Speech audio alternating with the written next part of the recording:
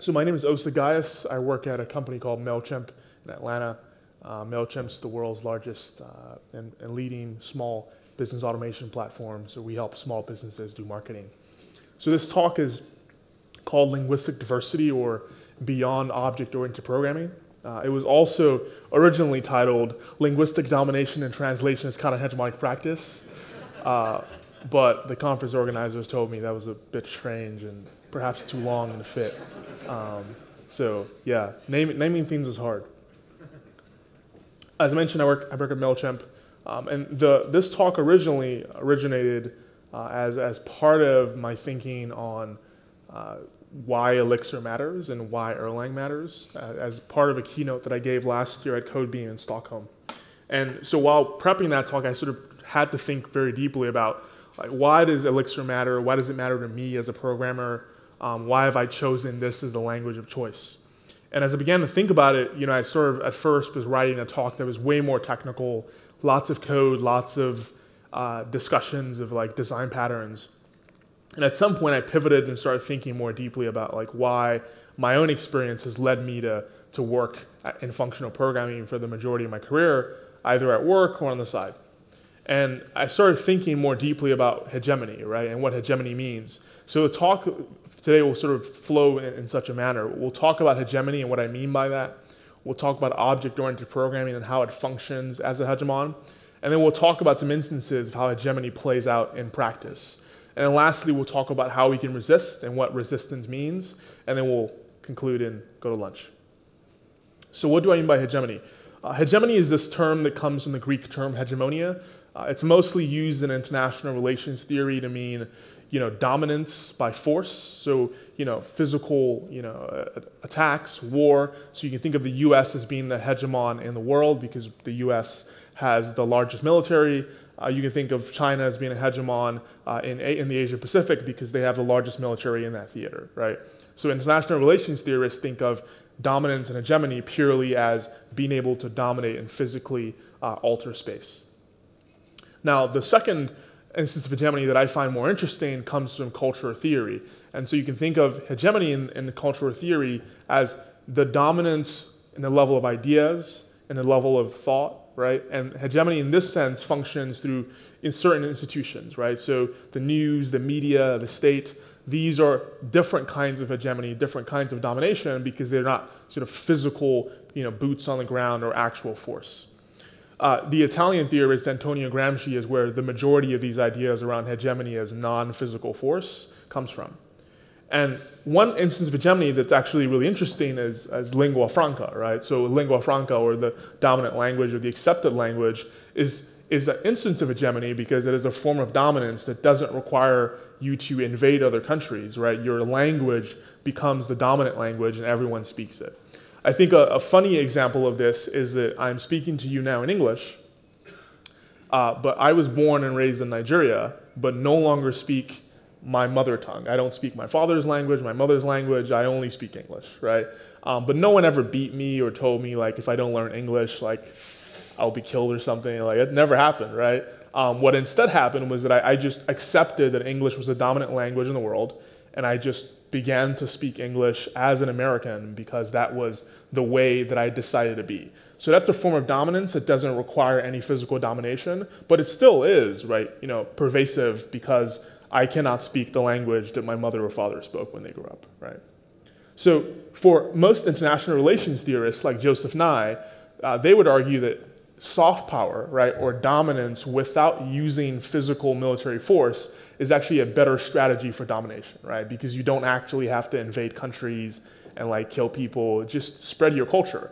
And so most of these theorists actually argue that America is able to dominate today because of Hollywood, because of American rap music. These are the actual tools of domination today because we don't have to spread American culture by force or by colonialism. We can just simply export culture. So I think this is interesting when we then look at object-oriented programming, right? Because no one here has ever been forced to write Java, right? Hopefully not. That'd be weird. I don't know how you would even begin to force someone to write Java, right? But nevertheless, we've all at some point learned Java, right? Somehow it's come into our nomenclature. You probably did in school at some point. You might have had to learn it for a job interview somewhere. So in this way, learning Java or Java as a language has hegemony, right? And more generally, object-oriented languages have hegemony. And if we look at a graph of language popularity, we can see that Java, C, C++, these sort of classic object-oriented languages continue to dominate in terms of popularity, right? And then if we sort of extend that analogy and we begin to look at the number of jobs being posted, we see that these object-oriented languages still dominate, right? So however you measure it, whether by popularity or by number of sort of jobs being posted, in other words, employment for people, object-oriented languages dominate. And the question is how did that happen, right? That's weird. Java is not really that old a language. I mean, why didn't Fortran win, right? But I think what's interesting is when we look at Sun Microsystems, who sort of helped really make sure that Java became one of the most important languages of our generation. For Sun Microsystems, when you look at Eric Schmidt, who is the VP and the head of the Java group at the time, when you look at his language about how he phrases the challenges that they had from taking Java from being sort of this relatively irrelevant language to being one of the top languages, he calls it a quote-unquote a war, right? A war for position, right? And I think that's very, very interesting because in his mind, he sort of, I think unknowingly is borrowing terms from international relations theory, borrowing terms from cultural theory, and he's talking about this war for ideas, the need for strategies, and he talks about how Sun Microsystems was able to, in the case of Java, take Java from an irrelevant language to being the dominant language for server-side programming. Which is interesting because their original goal was actually to make sure that Java would become a dominant front-end language. But of course, we know that did not work. So when we look at their strategy, and when Eric Schmidt talks about what their strategy was, they talk about things like taking out newspaper articles in the front page of non-technical papers, right? This is like San Jose Mercury News. This is the stuff that your grandma and your grandpa would read when they wake up in the morning, and it's Sun Microsystems, Java. And this was their strategy, right? This idea that we actually are fighting at the realm of ideas, of popular culture. We're not really fighting over who programs what language at work. We're more interested in, let's talk to the business people. Let's talk to the average people on the street, because when they begin to say Java, they essentially dominate the cultural nomenclature, right? Because people outside of programming are going to start asking you, well, what's Java? And the people at the highest levels of decision-making, the executives who don't program, are essentially going to be talking about Java because this is what they read in the morning. We can extend this and we can even look back at old articles. These are from the late 80s, where they begin to coin the term Java as a universal software language, which no one even knows what that means, right? What does it mean to be a universal software language? But that's precisely their strategy, right? And they talk about this idea of talking about Java as this thing that can run everywhere and anywhere on any platform, even though it actually really couldn't. It only ran on a few platforms with actual support, but they were able to market themselves and essentially capture the realm of ideas by creating this language of themselves as the universal software language. Now, if we fast forward, we can think of Java now as the new hegemon, right? They have dominance. You can go to any big firm, a banking institution, anywhere in the world, and Java is a language that one has to know to be considered a credible programmer. So if we look at what this means today and how this kind of plays out, for me, I think this is interesting because if we look at the big four, and for the big four, this is the term that Eric Schmidt coined when he got to Google. He calls the big four these companies: Facebook, Google, Amazon, and Apple. And he says these are the companies that essentially matter when it comes to technology. Everyone else is generally irrelevant, right? And we can kind of agree with that, right? These are the companies that make the products and control the data that we all are subjected to in one way or another.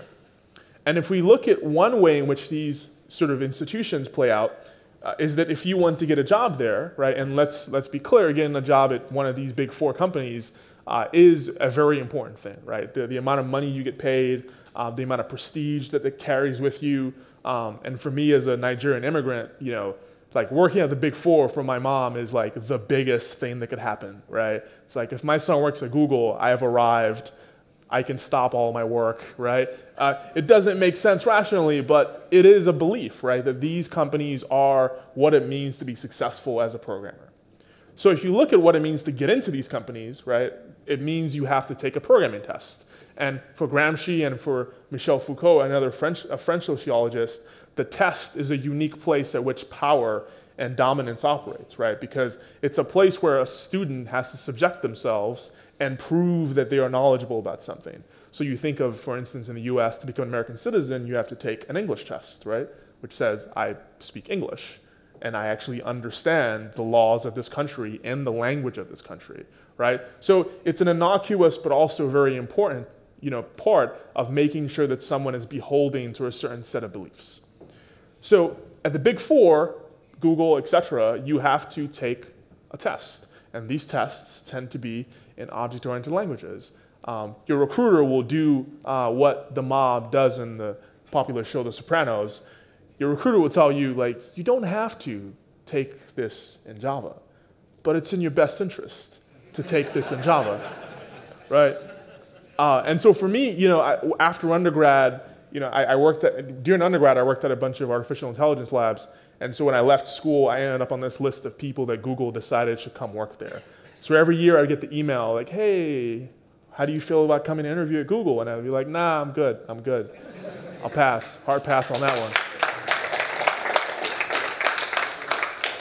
But, earlier this year, I was getting a little, bored, doing this kind of like tech lead mentorship. Like I was like, well, let me see. Like maybe Google is where I go to become a better engineer, right?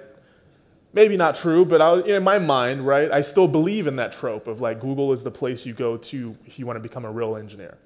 So I decided, let me interview, and I went through the process of, hey, I don't want to do Java in my interview, and my recruiter's like, yeah, you don't have to, but you'll probably be in your best interest if you do Java. So I caved in.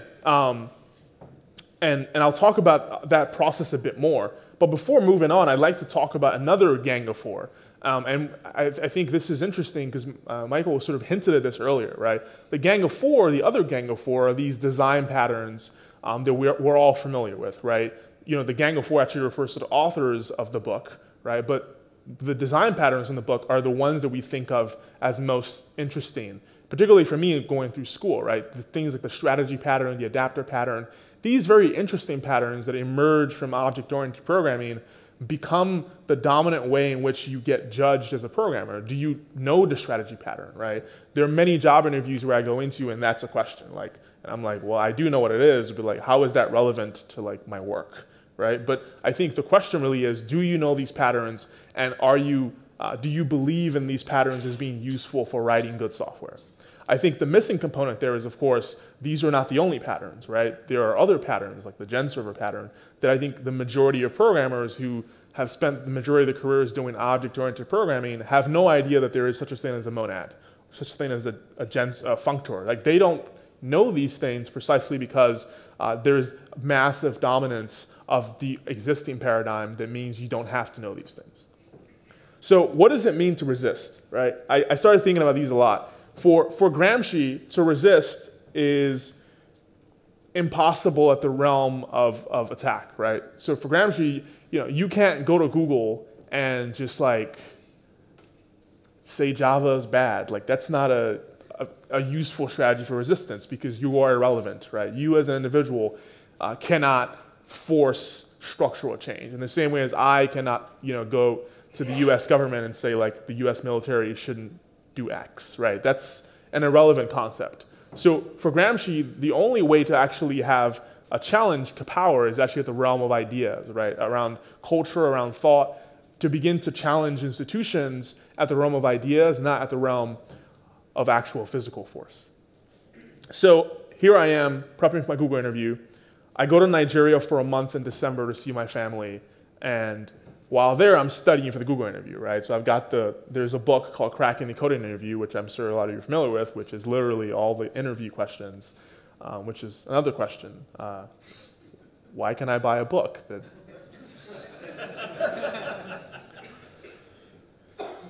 Oh, man. Okay, so I go to Nigeria, I'm studying for these interviews, and at some point, I decide that, okay, this is kind of annoying. Like, I'm doing these Java exercises, like, it's kind of boring, like, it's all known, right? So, well, it'd be kind of interesting to translate these from Java to Elixir, just to at least see, like, you know, like, do I still have the ability to read and translate code? So I started doing this, and it's incredibly fun. So I decided, well, I'm just going to translate all the questions into Elixir. That way, at least I'm studying the questions they want me to study, but I'm going to do it in a language that's interesting, and I'll just walk in, I'll solve the problems in Elixir, and it should be fine, right? This is how I convince myself to do the interview in Elixir. So one instance that I'll kind of talk through quickly is this idea of an LRU cache. And it's essentially a least recently used cache. You keep a cache of items, you keep track of what was least recently used so you can pop it off. Now, I go ahead and I implement this, I implement the get and put operations, and I'll skip ahead a bit because at first I'm like very excited, and then I get to this point where I'm really sad because I was like, well, this looks good in Elixir and it works. And I'm typing the code on my computer and it's like running. And I was like, wait, but the problem asks for me to solve or to have constant time access. And I was like, well, that's going to be tough when I have an immutable data structure that I'm using to keep my map. And so I go back and I start studying, and I'm like, well, like Elixir under the hood does the closure thing, so it uses the HAMT. It doesn't actually like share memory. So at best, I'm logarithmic in performance, but like over time it amortizes. So like maybe it's okay. And I'm like, well, there's no way I can explain all of this to an interviewer in 45 minutes when I'm trying to get a job at Google. And they're going to ask me like, well, can you just do it in a way that's not Elixir so you can achieve the performance guarantees that the question asks you for? And then I would have to explain to them why this is ultimately a magic trick, right? Because if you want to do real programming at scale, you have to do things that necessitate concurrency and distributed concepts at the very base level, right? So if you do this in Java, you actually would never do what the programming interview question asks you. So this programming interview is actually a trick, right? Like no one would ever do this thing you're telling me to do, right? No one would ever share memory between two processes at scale because then you'd have to have locks and distributed locks are a nightmare. So no one actually does this in production, not even Google. So why am I forcing myself to translate what are true programming principles that even Google admits it needs to use and trying to like reduce those to a simple interview question that actually would cause bad things to happen in production? And that's when I realized that this is the trick of the object-oriented paradigm, right? Particularly at the level of the programming interview, is to say, well, if you're a good programmer, you can write shitty interview code. But that, of course, is asinine. There's another example I can give about factories and why factories don't make sense and why you probably shouldn't do them and why they are emblematic of the falsehood